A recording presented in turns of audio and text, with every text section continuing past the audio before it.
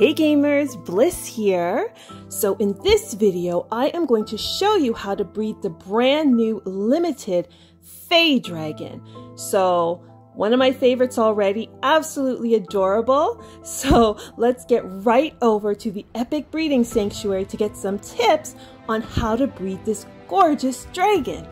So far, I'm really enjoying the Luck of the Vale event dragons. I hope you guys are too. And as always, drop your friend ID in the comments so I can add you. All right, so let's click on these breeding hints and see what information we get. Okay, so there's the Fae Dragon. Let's click on info. The breeding pair of dragons must be a glasswing and a snooze dragon. So you have to have these two dragons to breed the Fae Dragon. Or you can breed the Fae Dragon in the cooperative breeding cave using one of your dragons and somebody else's parent Fae Dragon.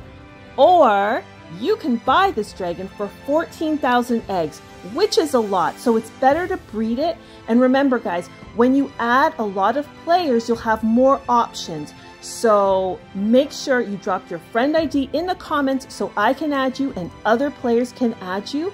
I hope these tips helped. Please subscribe. It would really mean a lot to me, guys. I appreciate all my subscribers. Good luck in getting this dragon, and thank you so much for watching the video. And as always, guys, be kind.